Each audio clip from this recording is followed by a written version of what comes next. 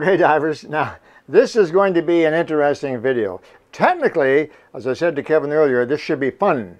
Could be a little bit of excitement involved here, maybe a couple of bangs, maybe some air hissing pretty loudly and so on. But it ought to be fun. Now I say ought to be because I have to be perfectly frank with you. I've never done this before. I've thought it through. Okay, so it should be safe. I've said that many times through my life. I should show you the scars sometime. But anyway, this ought to be interesting. And it does prove a point. It does show you something. If it doesn't prove a point, at least it shows you something. So we're going to have some fun, hopefully learn something, and answer some questions too. So basically, the whole premise of this particular video is what happens if my regulator hose blows, if it tears, if it breaks? Or what happens if my high pressure hose breaks? Now, in both cases, the dive is over. Let me tell you that right now. The dive is over. Right? The hose breaks like that. You signal your buddy if he's real close. If he's not real close, don't bother signaling your buddy. Go to the surface. Now, I will tell you this. You're not out of air instantly. Even if the hose breaks completely, you're not out of air, and you can still keep breathing for a while.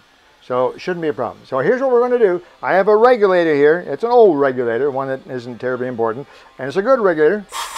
It works. And I have a pressure gauge here, and the pressure gauge works too. We have, let me just open this valve up there. We have almost 3,000 psi, is almost a full tank of air in this pressure gauge. And it's simple. It's a simple little experiment. I'm going to take these sharp side cutters. I'm going to grab that high pressure hose. In this case, I'm going to cut through it. This is simple. Now, don't do this at home. Okay? This is being done by a professional stunt man. I've never done this. It should be fun. So that's what I'm going to do. Now, if you've ever played with garden hoses, and who hasn't, you know that with a garden hose, if you don't hang on to the end when you turn it on full, especially if it's a nozzle with a little hole in it, we can whip around. It can actually be dangerous. That's 60 psi. Typical water pressure in a house is 60 psi. This is 3,000. However, I'm not too worried because I have a glove on this end for protection. Okay, and I'm going to wear safety goggles, and there's a first aid kit around the corner, and Kevin is a first aid responder. Should be okay. I know a couple of things that I'll show you in a minute that makes me feel pretty confident. It may be noisy, I'm not sure yet, but I feel pretty confident that this is going to be okay. So, first of all, let me get my safety glasses on. And when I'm finished with this, if I'm still here, I'll show you a few things. Okay, are you ready, Kevin? Now let me get backed up here a little bit. The tank is good and solid. I'm good and solid, and we're going to cut through right about here. This is not easy, by the way. These rubber hoses are really, really stiff. So let's see what happens here, okay? So you're underwater, and for some reason, this should never happen, but for some reason, your hose blows.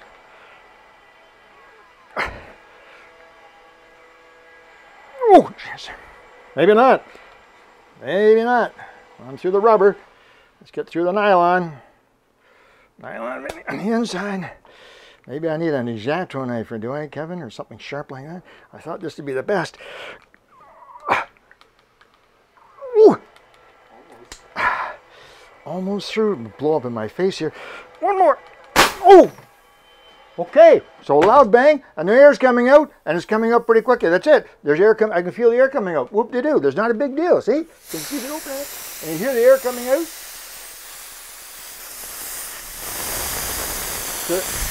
Okay, I'm going to turn the tank off now, Kevin.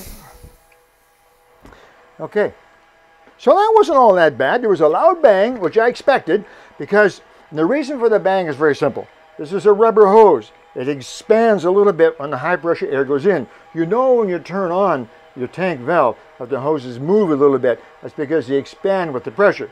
Well, if you have air in a rubber hose expanded, picture a balloon, and you prick the rubber, a balloon, so you do get that pop, and that's what the pop was all about.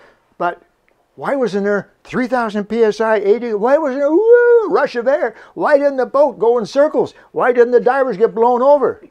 There's a reason for that.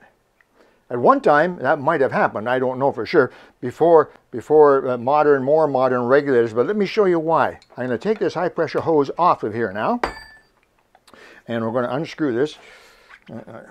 Should take the hose right off, maybe. Unscrew this, and maybe I'll do that, Kevin. Cut right through this. Boy, oh boy. You see? It's tough. It's not likely going to happen, not by accident anyway. There we go. A little more. Oh, whew. And these are big side cutters and so on. So, oh boy. I can't go any further, Kevin. But if you take a look here, Kevin, look closely, you'll see that this hose is probably a half, maybe a bit more than a ½ inch in diameter. But you see the hole inside is actually quite small. The hole is quite small inside there. And the reason for that is, see it there? The reason for that is you don't need very much, there's no volume involved in making the pressure gauge work. You just need a tiny bit of air to go up that little hole and pressurize everything, and it makes the needle move as well, or your computer if you're using a computer. So you don't need to have a great big hole. This is not like a drain pipe. But the real reason why the air doesn't come rushing out when your high pressure hose blows is right here, right in the high pressure port and the end of the hose. Now I need you to get in really close here, Kevin, because I need to point this out. I'll use this to point it out. First of all, let's look at the hose. You see the end of the hose? You would think that the end of the hose would have a great big hole in it, but it doesn't. It has a very, very tiny hole. It's called this is the orifice, actually, and this is called a restricted orifice. This hole is extremely small, so very little air can go through it. It just needs a bit of air to go through to pressurize the hose and make the needle move accurately. So very little air can go through that hose anyway. Now, even more recently, look inside. Can you see inside here, Kevin? If I move this a bit, can you see in there? Can you see down inside that port? Again, that ought to be about a ½ inch hole, but it isn't. You can barely see the hole. Again, it's a restricted orifice. So there's a restricted orifice in the regulator, so the high pressure air has difficulty getting out. There's a restricted hole in the fitting, so the high pressure air has difficulty getting in. Right there slows it down a great deal. Air cannot move through those holes quickly in high volume. And then the hose itself is quite small. So that was exciting. Had a nice pop, and you can see that it's really not all that crazy. And air doesn't come rushing out. So you don't, it's 3,000 psi, you know, and it's empty.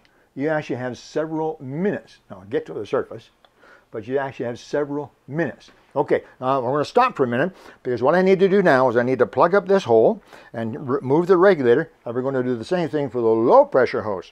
I just plugged that high pressure hose from the hose that we just cut. I plugged that, and I turned this around. So now we have the low pressure hose for the regulator. Turn the valve on. We have the low pressure hose now for the regulator. And now I'm going to do the same thing and cut this hose here. And we'll see what happens here. So the same, you think I should use an X-Acto knife this time, Kevin? Yeah. Give it a try? I think I have one right here. Oh, that's a neat tool. Oh, okay, we'll try this time. I've not done this before, so it just might work better. Okay, so I'll just hold this up in the air like this.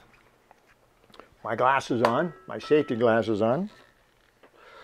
Don't do this at home. These are professional stuntmen. I'm just having fun here, but really, you do have to be careful. I have a lot of fun over the years. You have to be careful. So, okay, here we go. Let's see what happens. So this is your low pressure hose feeding your regulator, which one would think would be even more serious. Let's see what happens. I have to cut down towards my hand, which I'm not crazy about, but I don't have much choice. I don't think I can cut up very easily. Oh, maybe I can. Let's see what happens, okay? Okay, here we go. Hang on to your seats, everybody.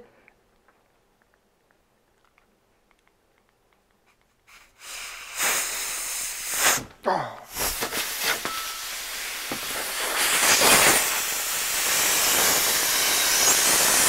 Cut right in half.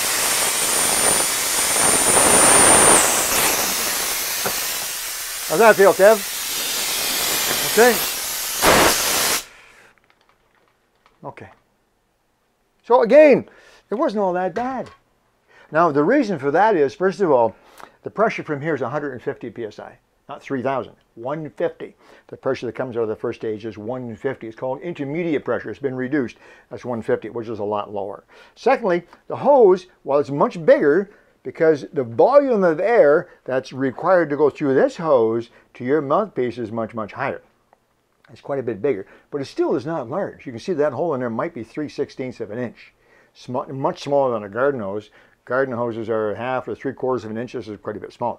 So when you turn the air on full with this, you only have 150 psi max, and you have a relatively small hole coming out. There you go. First time I've done that. I enjoyed it too. You want to take the hose off to show is there a restrictor in that? There is no restrictor in there. Oh, I can show that there isn't one, though. That's a good idea, Kevin. Just to be consistent. Let's be consistent. So now you folks understand what Kevin does for me. Okay? He works the camera and tells me what to do. Yeah. We're thinking of getting married. No. Now you see that there's no restrictor. Can you see in that port? And there's the end of the hose. There's no restrictor this time. Compare that to this one. High pressure,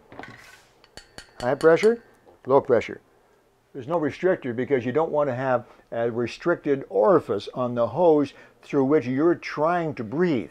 So you're breathing through this hose, and then your buddy needs to use your safe second, and you try to blow up your BC. That's a lot of air. That air has to travel freely.